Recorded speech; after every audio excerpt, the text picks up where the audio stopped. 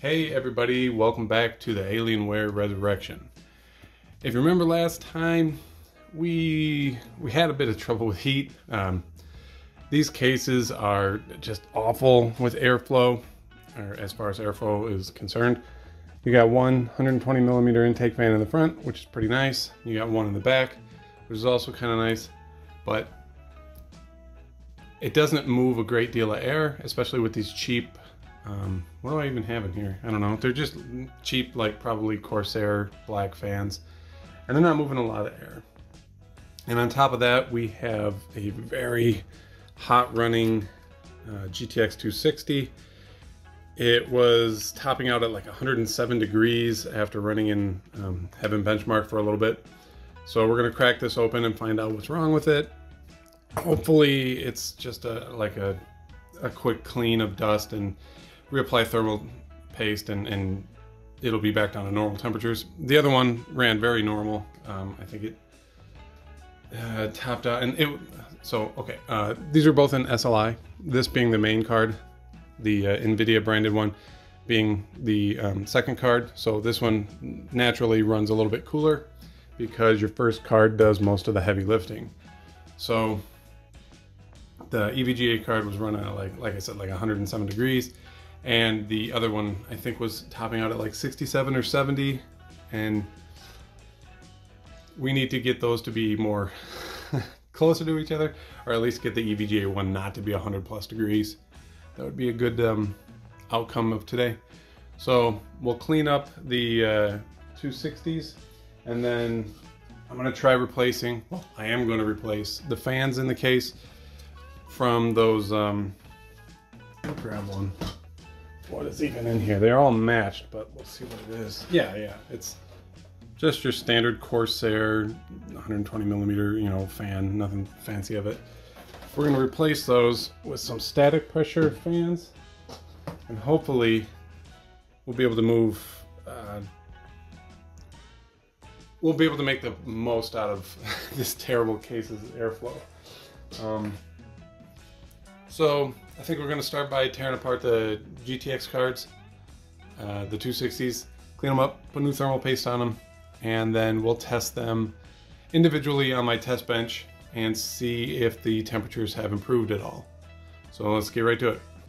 Taking apart the offending GTX 260, and I can kind of see why the temperatures were so high, or maybe a contributing factor. It doesn't use any thermal pads. It just uses these tiny little grains of, rice-sized specks of like really crappy feeling thermal paste. So I'm gonna clean this all up, put some quality thermal paste on here, and hopefully we won't see 105 degrees anymore. So I finished up cleaning up the cards. Both of them are really pretty clean inside. I didn't show anything on the NVIDIA branded GTX 260 because it was really clean in there, and it really didn't have a problem before, so now it's just kind of refreshed. And we'll give it a go on the test bench. And make sure I didn't screw anything up. I hope I didn't screw anything up. And then we'll throw, we'll check the EVGA one in there next. And hopefully this one has at least a small amount of improvement. So yeah, let's run it through a few minutes of Heaven and get it good and hot and see if anything has improved.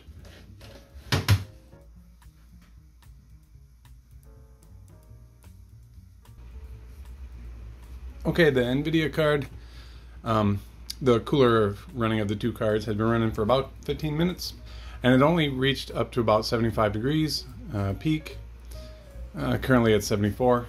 So this one's running pretty normally, which is not surprising. I didn't think that this one would be much of a change at all. So let's put the hotter card in there.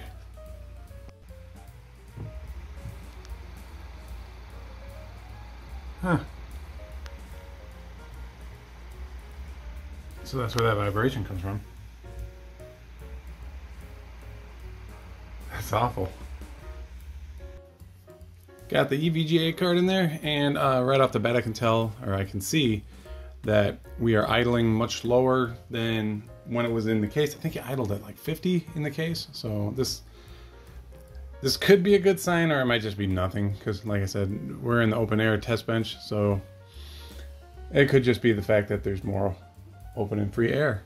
So let's run Heaven for 15 minutes. Well, it's actually only been a couple of minutes, and we're already up to 80 degrees, which isn't good. That's not what I was expecting to see. I'm gonna let it run. I'm gonna see what it's gonna top out at, and it's probably not gonna be the full 15 minutes. So I'll see you, I don't know, shortly here, I imagine. All right, so we've been running for about 15 minutes here, and we topped out at 87 degrees. Fan's only hitting a max of 79%, which is better than the 100% we saw earlier in the case, but being in the open air test bench, I was kind of hoping for a lower number here than 87, but it's not awful, so it's probably better than it was, but not by much. So I think what I'm going to end up doing is, and it's a pretty simple solution I think, is I'm going to use the cooler running card as the main card, you know, the NVIDIA branded one, and then the EVGA one will be the second card, the SLI card, and hopefully it'll keep the temperatures of that one down, and it'll probably raise the temperatures a little bit of the cooler running card, but it shouldn't be a problem. Shouldn't. And then I went ahead and put those static pressure fans into the case already while these were running their tests. So hopefully it's a better environment for these, and we can really push this computer the way it was meant to be. Hopefully. Hopefully we don't get weird artifacts and colors and stuff on the screen as one of the cards slowly dies. Got both the cards back in there. EVGA on the bottom, NVIDIA branded on the top, and hopefully our temperatures and everything will be better.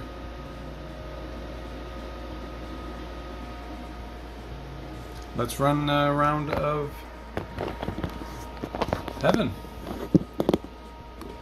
Also, it thing sounds like a jet engine with those with those static pressure fans, but they're moving a lot of air, so should be good. So we'll run this for 15 minutes and check our temperatures. And the side of the case is off. I just want to make sure everything is working right in this computer, and then I'm going to put the case panel back on it and run it for another 15 minutes. So I'll see you when all that's over with. So it's been about, I don't know, 23 minutes or so, and it looks like we've topped out at 80 degrees and 87 degrees. Not really sure which card is the top one versus the bottom one. I'm gonna guess that this one is possibly the top one because it's working, you know, harder. Utilization, I think these numbers are gonna be the same. Oh, maybe not. That might be the top one, and this is the bottom one. So the hotter running card that we moved to the bottom. That's my guess. But either way, it's way cooler than it used to be, so I'm pretty happy with that. Let's quit out of there. Man, that thing is loud. But now we can run the rest of the tests. So I mean, let's go ahead and start at. We'll do 06. So this computer's, all the hardware in it is from like 08. So we'll do 06. 3D Mark Vantage 2011, so that'll sort of represent, you know, games a couple of years before this computer hardware came out.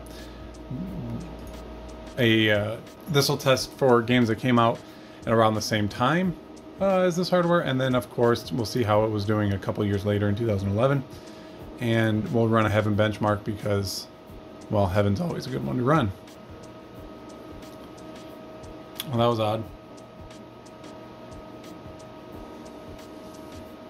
There's a weird strobing effect. What is that from? Alright, I restarted the computer hoping that shutting it down and turning it on again would fix these colors issues. Let's see if it did. Well, what the heck? Well, it's doing weird stuff. And all the sort of 2D games, what the heck? Well, I seem to have found the issue. I opened this case up and literally just touched this, you know, the SLI bridge, and it cleared up. Isn't that isn't that cute? All right, let's do some tests.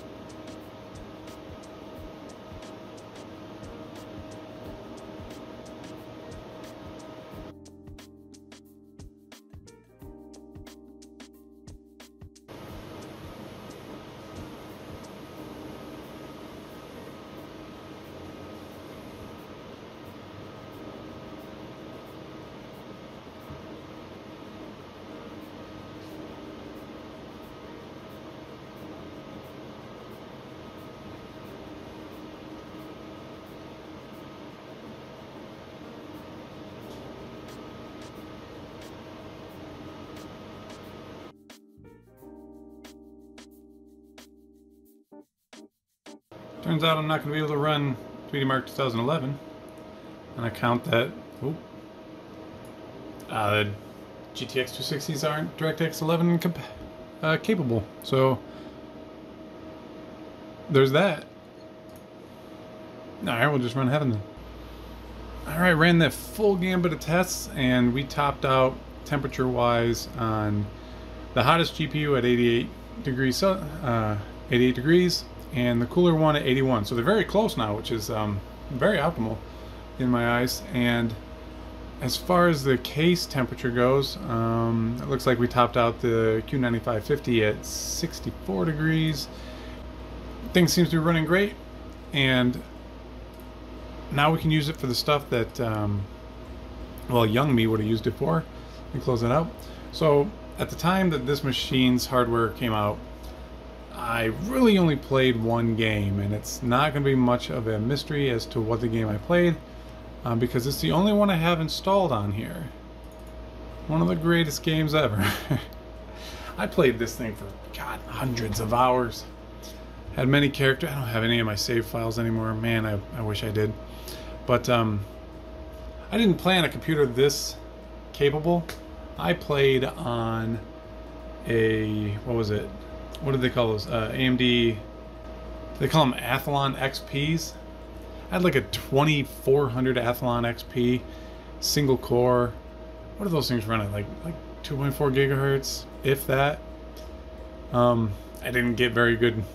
I didn't get a good frame rate. It wasn't an enjoyable experience until I got my i7 system that I've talked about it a few times on this channel. But let's see how this runs.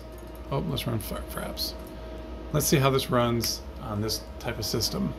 Alright, we're back, and the keyboard works. So let's see how Oblivion's running on here. So we're playing this at 1920 or 1080p. It looks like VSync is on. Options, video.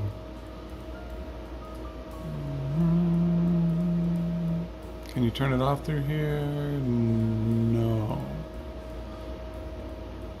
All right, look at that, 2000 FPS in the menu. We're gonna get at least 500 FPS in the game.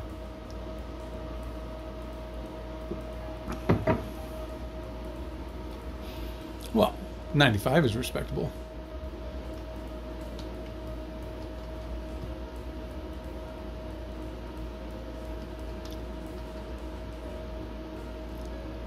Wow. So when this game first came out, if I had a computer that could play this at around 100 frames a second, oh man, I would have put way more hours into it. Anyways, let's go see how these guys are doing.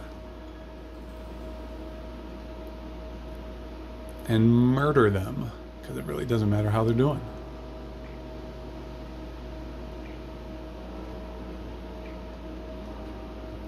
Ooh, made some stuttering for loading. Hey fellas. Oh yeah? Do it.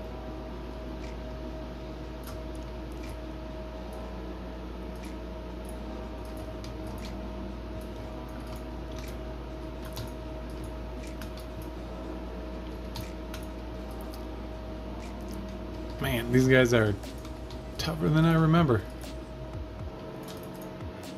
There you go. I'm running you, man. Why you gotta attack me? Red guards for life.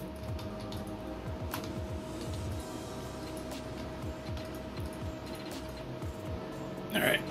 To the victor, the spoils. I don't want any of that. What do you got?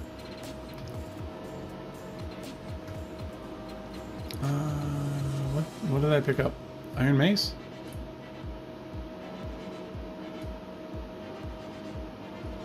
I don't have enough room to drop this item.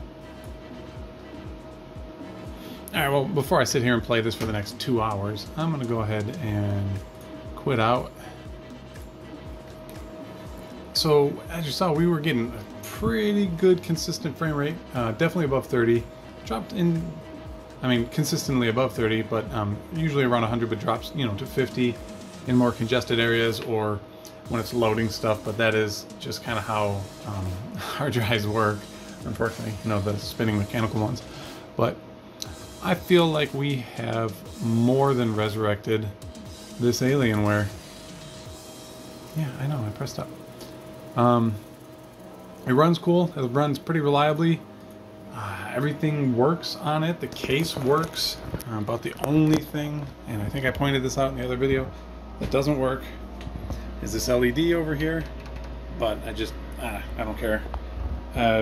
Probably have to remove the whole module and find a piece, or find a replacement on eBay or something, and I don't feel like that's worth the squeeze. Let me zoom back out here. So yeah, I think I would say that the case looks good, but this style has never suited me. It's big, it's bulky, it looks like a play school sort of toy.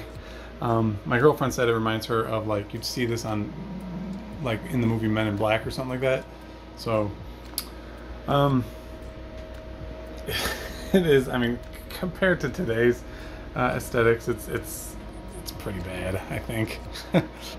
Though we did get it a bit refreshed. We put those new fans in it. We got, I shouldn't say real good, but we do have better cooling, case airflow. Let's pull this out of here real quick.